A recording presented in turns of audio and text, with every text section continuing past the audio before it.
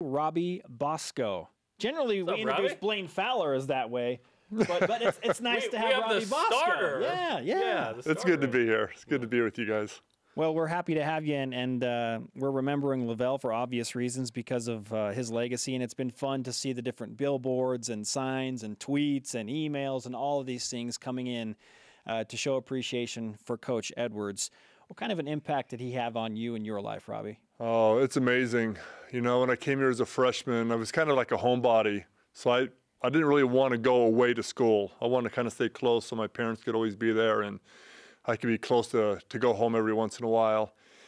And once LaVell came to my house on that recruiting visit, you know, I knew this was a place I wanted to be just because of the way he was, his demeanor, the way he was around my parents, the way he treated me. And he seemed a little unusual. He didn't seem like one of those crazy rah-rah coaches. And he had a little bit of family values in him that I just loved. And then once I got here, there were times where I wanted to go home. There were times where I didn't think this was the right place for me, but he just kind of had that magic about him that knew that you were going to be somebody and be something that to be proud of. His stoic nature on the sideline is famous, right? But he was incredibly personable, kind of away from that situation. Give us an idea of kind of his demeanor when, say, he recruited you. Well, I can remember one time he came into my house and we had one of those pedal bikes that you go. And nowadays you can pedal as fast as you want and then kind of stop your feet and the wheel keep going.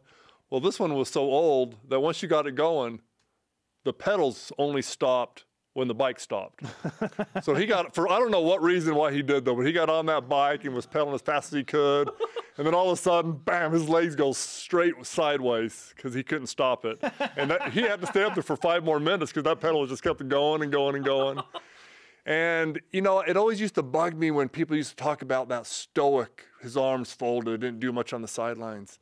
Because he did so much for the players and for the coaching staff and for everybody that his personality is much better than that. I've been on some cruises with him.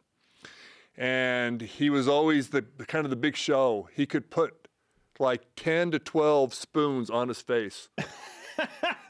And he would just sit there and he'd have all these spoons on his face. What in the world? The way his cheeks were kind of soft and pudgy, he could just put them on there and they would just stick to him. I've never seen anybody else do that. He was amazing. Stupid human tricks with LaVell Edwards. Exactly. Yeah, Jarom and I have been jealous of all the people that have said, we went on vacation with LaVell. It's like, oh, man, that would be fantastic to go on vacation with the great coach. Those were famous, and they were like quarterback cruises, right? Yeah, And stuff. yeah, quarterback cruises. And we probably went on about 3 or 4 in a row, and it kind of faded away. But those are some of the great memories, you know, going on vacation with them where it's totally relaxing. Don't even talk about football, hardly. And those are just a lot of fun. What has been your reaction to the overwhelming response that LaVell has received after the news of his passing? What have you observed among your teammates and colleagues and coaches and all of that? Well, one of the things we have, I have the former athletes, I have a lot of emails that I send out and we do periodically, we do some things. And we have reunions and guys come to games and stuff like that, but it's not that, you know, big a response. And so I sent out kind of the outlay of what's going to happen this weekend. So Friday at 6, we're going to have the memorial. Then at 8 o'clock, we're going to have the player reunion. And we are up to 400 people. Whoa. And those are the only ones that they get the emails from me. There's many out there that don't. So we're trying to, the venue is the Cougar Room, which right now feels like it's going to be shoulder to shoulder. And so it's the response is unbelievable. And those that can't make it are saying, please tell them that we'd love to be there, but we can't. So we have players that want to be there that he wasn't even their coach.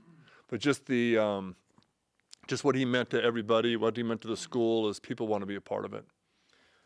This is a loaded question, but what are some of your favorite memories from playing for LaVell Edwards?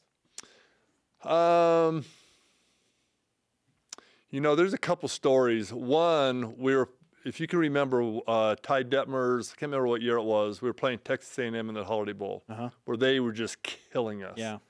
They were up by 40, and then late in the fourth quarter, double reverse passes. And first time I've ever seen LaVell go after somebody. He was mad. He ran across that field and laid into that head coach. R.C. Slocum. It wasn't Slocum. It used to be the coach. I think that coach went on to coach UCLA. Oh. I can't remember his name right now. And so, you know, every once in a while, that love just grows more and more for a coach when you see that kind of stuff. Because it was kind of it just was kind of a classless thing that they did. And so that was one of the things that, I guess it wasn't a great thing, but it was kind of a fun thing for the players to see him to be like that. The other things are just, you know, I have so many of them that they're hard to imagine, but he was, I remember the first game I played against University of Pittsburgh of that magical 84 season, and my first 3 passes were horrendous. I mean, it was like, do I really belong out here? They were that bad of throws. And as I was walking off the sideline, my head kind of hung down. I see LaVell starting to walk towards me. I'm like, I've never seen a coach come out on the field to tell a guy you're done. You can't play. And so we met together. I'm like, oh, here we go. But he put his arm around me, and he told me, hey, we've seen what you can do. Don't worry about what's happened. Go out there and play, and we know you can do it. We have total confidence in you. And just that alone made me feel like, okay, I'm ready to go. Let's go out there and get it done. So he had that kind of, he had that thing about him that each individual person, he knew how to trigger, and he knew how to motivate. And that's kind of what was special about him. Meanwhile, Blaine Fowler's over your shoulder like, are you sure, Coach? Because my right arm is feeling great right now. Yeah, I'm feeling good right now. Did you see that pass, Kozlowski? Robbie Bosco with us on BYU Sports Nation, commemorating and celebrating the life of LaVell Edwards. I love that story. I've heard you tell that story before from Pittsburgh, but I really appreciate the story from the Texas A&M game because I didn't know that. And it's great to see and hear about LaVell Edwards sticking up for his team. And Ty Detmer separated both of his shoulders in that game. And so, yeah, that it just makes you love him all the more. It's hard to put into context what he meant to everyone off the field, but I've heard synonymous memories from several different players about LaVell being able to see a better version of myself than even I could. And him being able to make me feel better about hopeless situations. How did he impact your life that way off of the field? I think he impacted my life as he did many others. There were a lot of situations that kids could have got kicked off the team. The kids could have got kicked out of BYU for whatever reason, but he saw something more in them. And he told me many times, I'm not so concerned about how my former players played. I love seeing what they did with their life afterwards. And he had that special feeling in him that he could see that these guys are going to be great people. It's not about throwing touchdowns and running touchdowns and making tackles. It's about what are they going to do after their life. And so he worked with all of his players. You've heard McMahon talk about all the times that he was in his office, and they kind of jest about it, but he knew McMahon was going to be a great person and a great player, not only a great player, but a great person after his football career. And Jim really has turned out about that. He's got a great heart, and you can see that in him when you're around him. And LaVell could feel that. And it wasn't about we need Jim to win championships, but we need Jim to be here so he can be a better person. Mike Gempe told us when he interacted as a coach with LaVell Edwards, he loved it because Shirley would have this yellow notepad and there would be 10 to 15 minutes worth of agenda items. And then the next 45 minutes of the staff meeting at 8 were just stories. As a longtime coach with BYU, what kind of interaction and fun stories do you have from? LaVell he was always quick-witted. Some of my favorite stories is interviews with him. You go in there and you sit in his chair, which was a football chair. It was a football helmet, and you sat in that chair. Where'd those go? Those are It's actually in his backyard. Really? That chair is in his backyard. So we need to bring that out. We need to put that in studio. That would be awesome. My That would be great to have. That's a relic. But his interviews were not normal. He would be interviewing you while reading the newspaper. And he would be reading that newspaper in conversation. And then when he was done doing that, he'd bend down and start shining his shoes. Then he'd take his key and he'd start picking wax out of his ear. I mean, he did this. You could talk to multiple players, and they would tell you these same stories.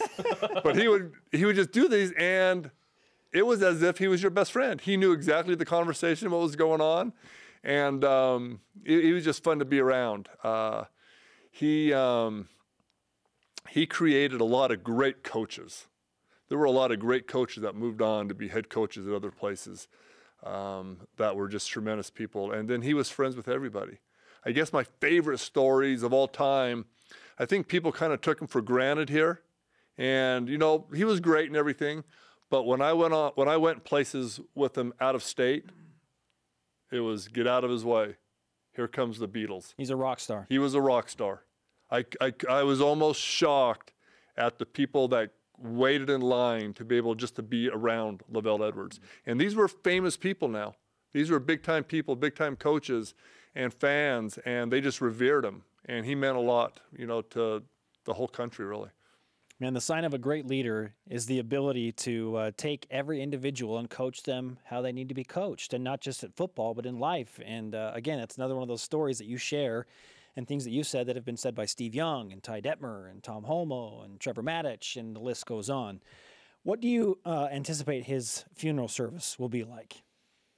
I hope it's a happy one, and I think it will be. You know, the one thing that is very interesting about his funeral and the memorial and everything that's going to go on is that his wife will be there. And when you talk about LaVell Edwards, you talk about Patty Edwards. And I think it'll be a very emotional thing, because I think it's gone further beyond what we know him as. My son served a mission in Argentina, and Colton Chronister was a companion of his. And Colton's father, Mike Chronister, played football as a wide receiver. I think it was a few years before me. And they would often spend, when they were companions, they would often tell stories about, we're possibly here because of of what LaVell did to our dads. Wow. And Mike Chronister had kind of a rough time here. And LaVell worked with Mike a lot of years and talking to him, and it wasn't so much talking about the gospel, it was just being a friend and being a good example. And that's what LaVell was more than anybody, was a good example. So when they're in Argentina, walking the roads, walking the streets of Argentina, talking about LaVell Edwards, this is a generation past all of us. And I imagine, and I can envision, the next generation that our kids are going to have will be talking about LaVell Edwards and the impact that he had on their dads, on their grandpas, and onward. Generations upon generations, right? That the type of impact that LaVell Edwards is having right now and has had in the past. Robbie, we thank you for the time. This has been a lot of fun and very enjoyable for us to reflect on that. Yeah, thanks a lot, Rob. It's great to be here. Always fun to talk about LaVell.